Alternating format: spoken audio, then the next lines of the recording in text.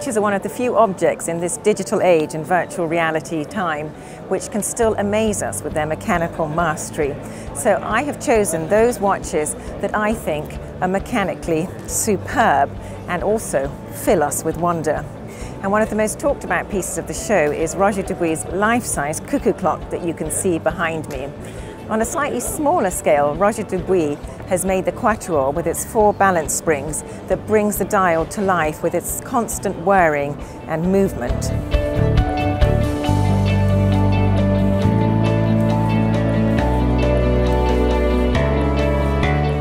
Highly technical watches have traditionally been the preserve of men, but Richard Mille this year has made a big effort to bring some very special watches for women.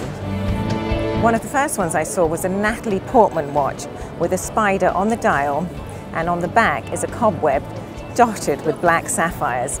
If you look closer, you can see there is a tourbillon in the abdomen of the spider, and its intricate design is both like a jewel and a racing machine for the wrist.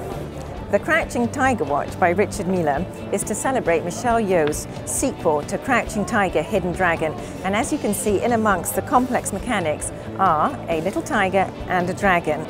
The skeleton watch is one of the most aesthetically beautiful complications, and Piaget, masters of the ultra-thin movement, take it even further by setting the entire movement with diamonds.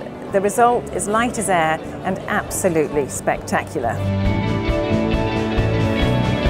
Sometimes a hugely complicated watch is simply not enough to satisfy the most demanding collectors, so Jaeger-LeCoultre created this grand complication that packs in not only a minute repeater and a tourbillon and a celestial calendar, but it's also nicely loaded with 50 carats worth of diamonds that add up to almost €1,000,000.